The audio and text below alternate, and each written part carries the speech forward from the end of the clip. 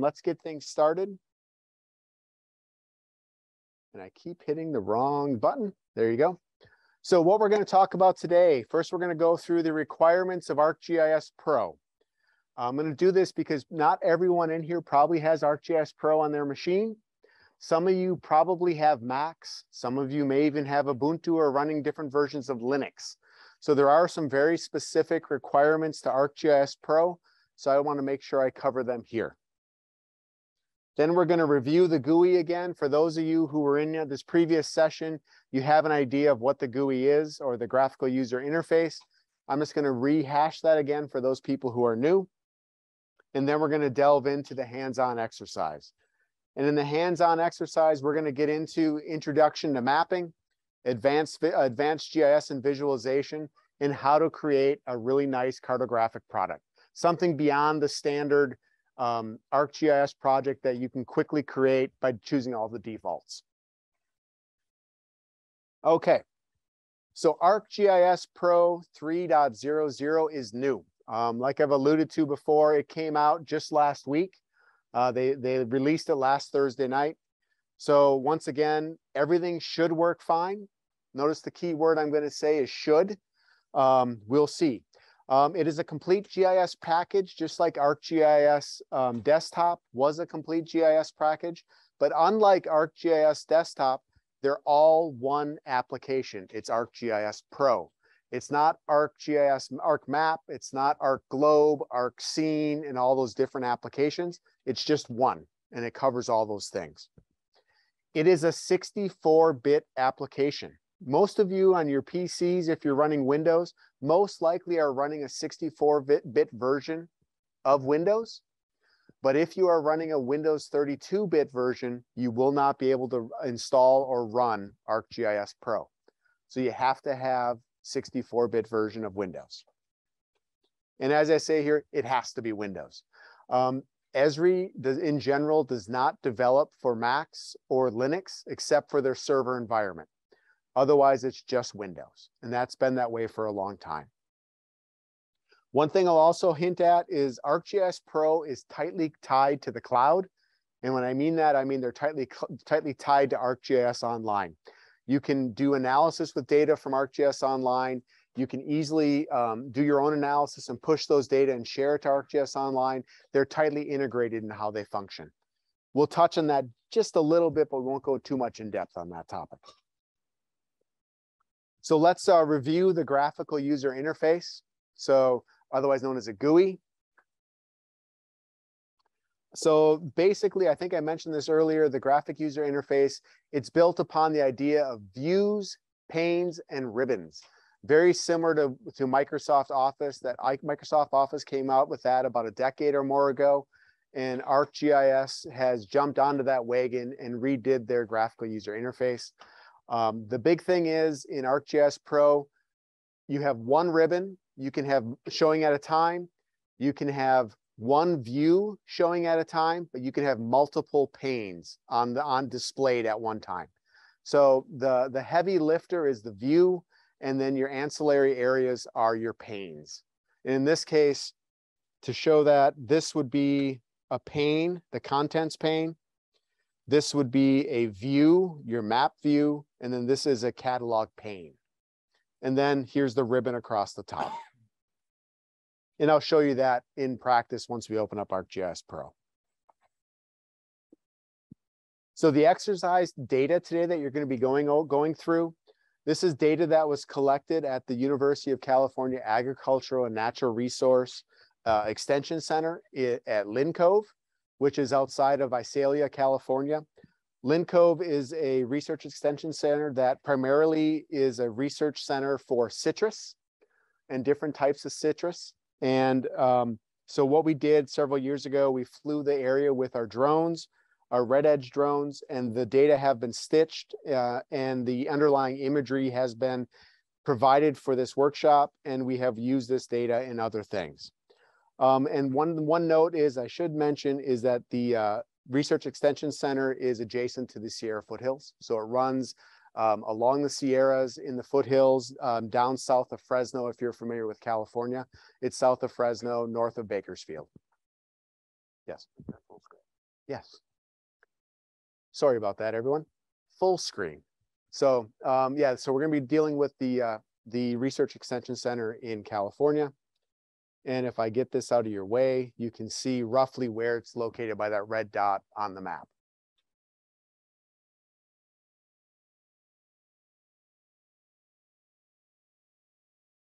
So here's an example of the map you're going to create in this exercise today.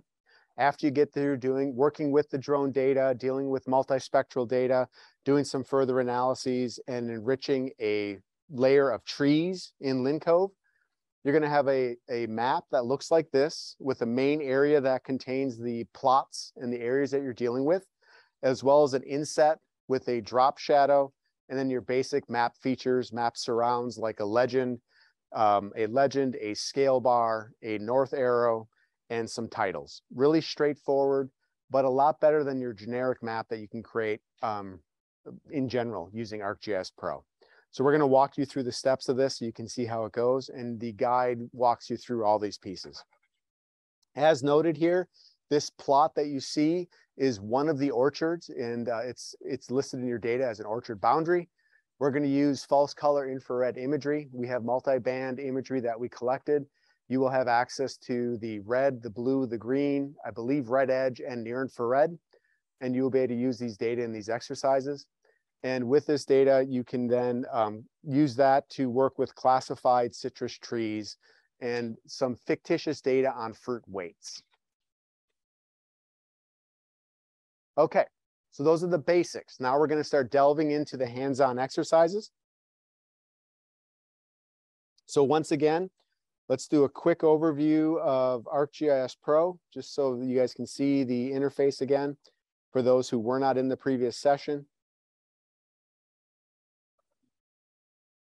Let me close down the previous version of Pro and get everything else off my screen. Okay, so what you're going to do is find ArcGIS Pro. You can go down, click search, do a search in your in Windows for ArcGIS. ArcGIS. And I apologize for this is Windows 11, so it's slightly different than your machines. And you can see ArcGIS Pro. If you click on ArcGIS Pro, you'll see the splash screen, and then Pro will start up for you. If you open Pro and it asks you to log in and you do not have a login, please let us know. We can give you a temporary one to use. Once you get to the main screen, this is the place where you can open existing projects or create new projects. In my case, I have many existing projects, but you will probably have maybe one, maybe two, but not many. So what you're going to do is you're going to go to the new project area on your screen, new projects. And for right now, you're going to click on map. What that's going to do is it's going to create a new ArcGIS Pro project, and it's going to automatically add a map to it. So if we click that, it's going to ask you to give it a name and the location where to create that map. That is weird. So right here, you give it a name that you want. It can be any name.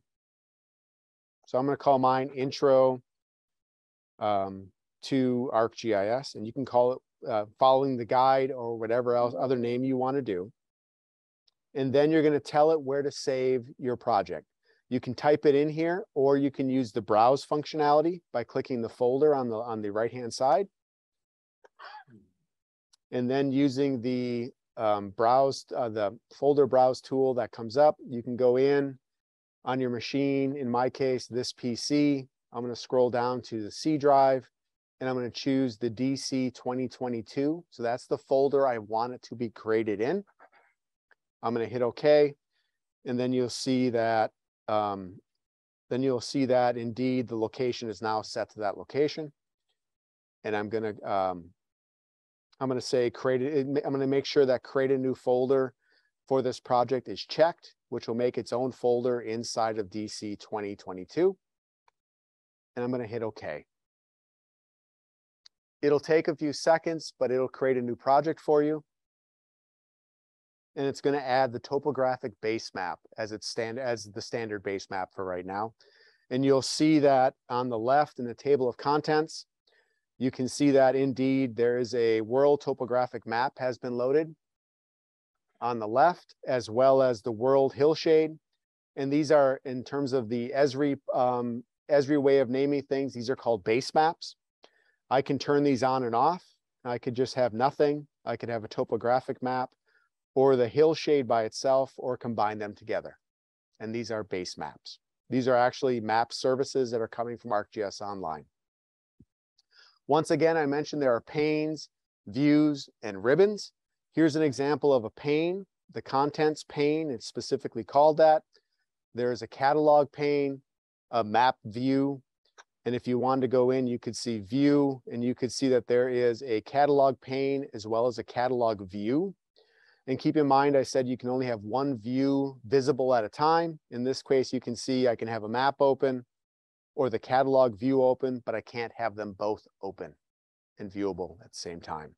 Whereas I can have numerous panes. Also, as I mentioned earlier, these are the context, the table of contents and the ribbon are context sensitive. So if I was to have a raster in here, a raster layer right now, you would see an additional ribbon item for rasters. If I have a vector data in here, you will see an additional ribbon for features.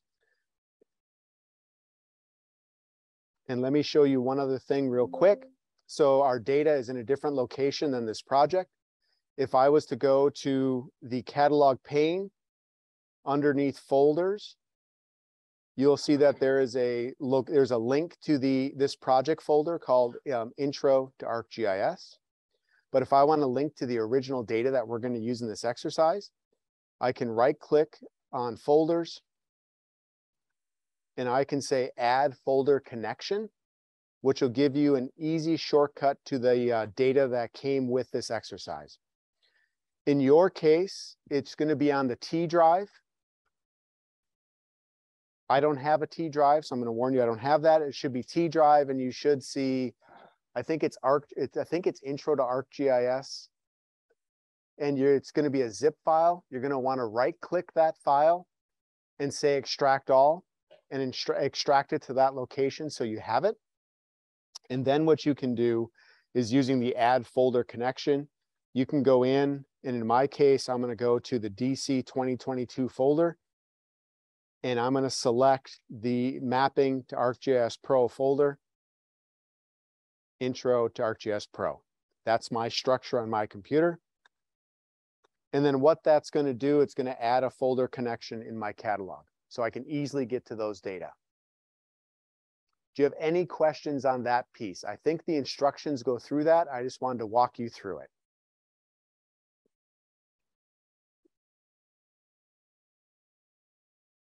Does that make sense so far? Okay. So now I've made that connection. And then what I want to show you now is the contextual ribbon. This is going to walk you through. We've already done a couple steps in the exercise. So let me quickly go in. I'm going to add a raster. In this case, I'm going to bring in the 64W DSM. You can drag and drop it over to the context menu. It'll add it. You can also right click and say add to current map. There's two ways to add your data. You can do this from the contents pane on the catalog pane on the right here now, or you could say add data. It's a matter of preference on how you want to do it. And I'm also going to show you right now, I'm going to add a polygon of the field that we're going to be working in. So I'm going to right click on it and say add to current map. And now we have a polygon. And what I want to show you here is if I select the digital surface model in my contents pane, what you'll see is you'll end up with a raster context, a context ribbon as part of the ribbon, and it's going to be called a raster layer. And in there, if you click that raster layer, the items in your ribbon change to things that you can only do with rasters. So raster specific functions and tools. If I was to click on the 64W polygon layer of the field, that'll change from raster to feature layer. And once again, you'll have things you can only do with features. So ArcGIS Pro tries to help you and show you the tools that are most frequently used. And you can get to those by going to those contextual ribbons. And also just note the different tabs across the top, and you can see how things are grouped. One thing you'll commonly use is map, the map tab, the insert tab, and the analysis tab. Those are things you'll commonly use, okay? So those are the basics of ArcGIS Pro in terms of the GUI or the graphical user interface. Do you have any questions about that? For those who used ArcMap, this is totally different, but it does get easier as you use it. Yes. Oh, yes, ma'am.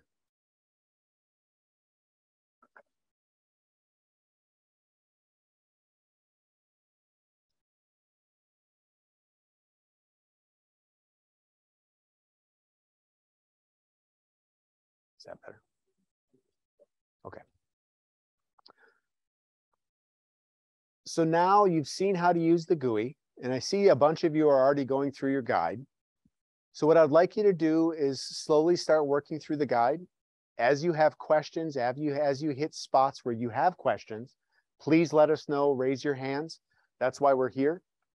This is your opportunity to try to figure it out, and we're here to help you. Those online, same thing goes. We do have Justin here to relay questions to us or to answer your questions as they come up. So please, please ask questions as they come up.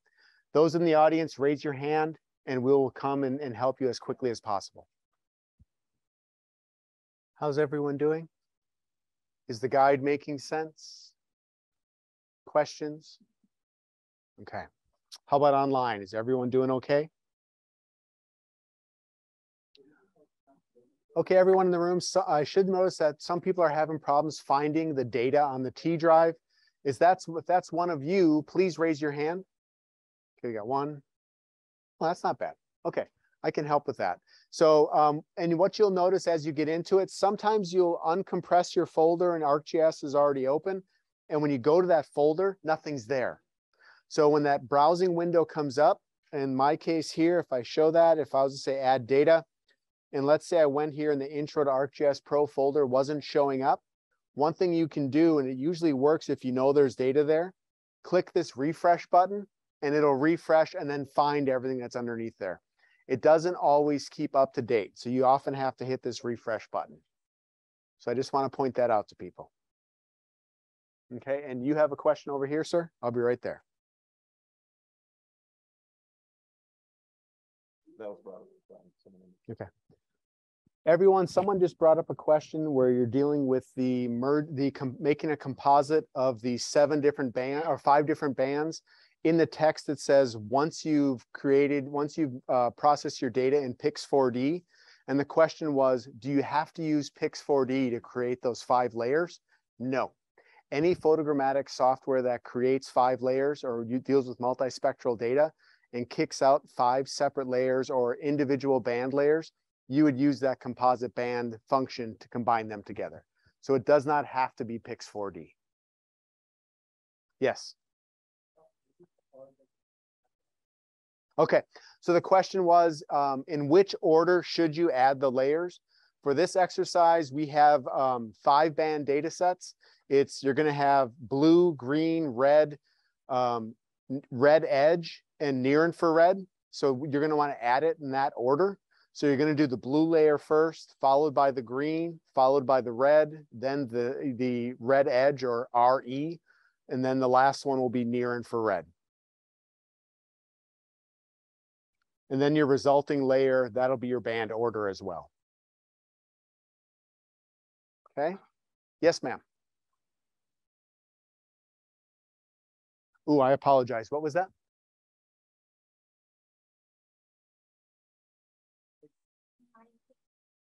Yes. Yeah, you can process the images in any software. It doesn't have to be just Pix4D. Is that what you meant? Yeah. That was the last session, right? Yeah. Yeah. Yeah. Okay.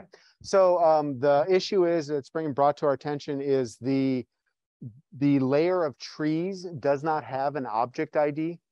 It has a feature ID or an FID, and you should be able to join based on the FID, not the object ID, and it should work.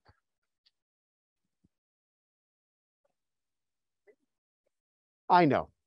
Like the numbers are very different, so they won't join. They will join. You're not gonna, so what's gonna happen is if you don't have a corresponding number, it'll either drop it, and you can choose that, or the data just won't get attached. That's okay because the tree layer is much bigger than that one project area. Okay. Yeah, I'm very impressed that you interrogated the data and saw that, because yeah, it's their points are going to drop out because of that. Just a quick note, one common thing I'm seeing is that when people are doing the composite bands, they're getting them in the wrong order. So then further steps down in the guide, your results are different than what you'd anticipate.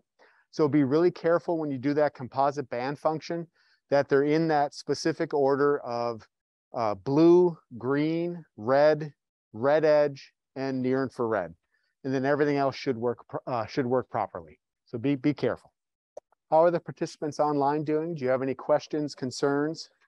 People in the room, are things going okay? Give me a thumbs up just so I know. If not, give me any other sign and we'll make sure someone helps. Uh-oh. One thing I mentioned to y'all is that you should be able to use any stitching software to get those individual bands. But one thing I do not know, because I've never tried it, I've never tried to stitch a multi-spectral image in ArcGIS Pro. So I don't know if it automatically creates that composite or if it also kicks out individual bands. So I know other programs, but I'm not sure about Pro because I've never asked it to do it. Just a note. The question is, what do I usually use for multispectral? Pix4D mapper. Some of you may have an issue that was just brought to my attention. When you do that composite, it may be hidden underneath an existing layer that you have. I want to note that in ArcGIS Pro, basically rasters are below polygons, which are below lines, which are below points. So when you add a raster layer, it gets added to the bottom. If you add a point layer, it gets added to the top. So they kind of add them in the priority they expect. So if you had a polygon layer and created that composite bands, it might get inserted underneath your polygon layer and then you won't see it. So be careful if that's happened to you. Hello, everyone. Quickly, there's a window, an ArcGIS Pro 3.0 change. You'll find in your instructions when you're working with raster data, it says to click the Appearance tab to do your custom band combinations. They apparently got rid of the Appearance tab. So when you click on a raster, it just says raster and then it says data. It used to have an overarching thing that was called raster layer, and then you had a tab for appearance and a tab for data. So you just go to the raster layer and you'll find it. It's just no longer called appearance. Just a note to you. So for the people in this room who are using licenses from the CSU Monterey Bay, it appears that you may not have the spatial analyst license, which is the minus the canopy height function that you'll get to in here. That's okay. It's just for that one function. So if you can't do it, don't worry, just continue. It's just showing the functionality of raster functions and how they can be used. So you either need an image and a spatial analyst license or an image analyst license for that. And apparently the computers do not have that. Hello, everyone online. How are things going? Please give me a thumbs up in your reactions so I know. And if you have any questions, please let us know as well.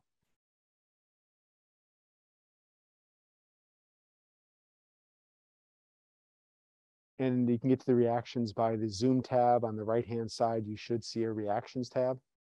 I see a couple thumbs up. Okay. Yeah, so please just let us know. And if you have any questions, we are here to answer.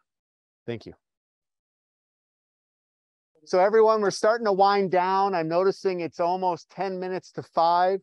I wanted to make a note for everyone that we have this thing called IGIS office hours. You might remember college, when you would be at college, it'd be in office hours. You could walk into a professor, sit down and talk about the issue.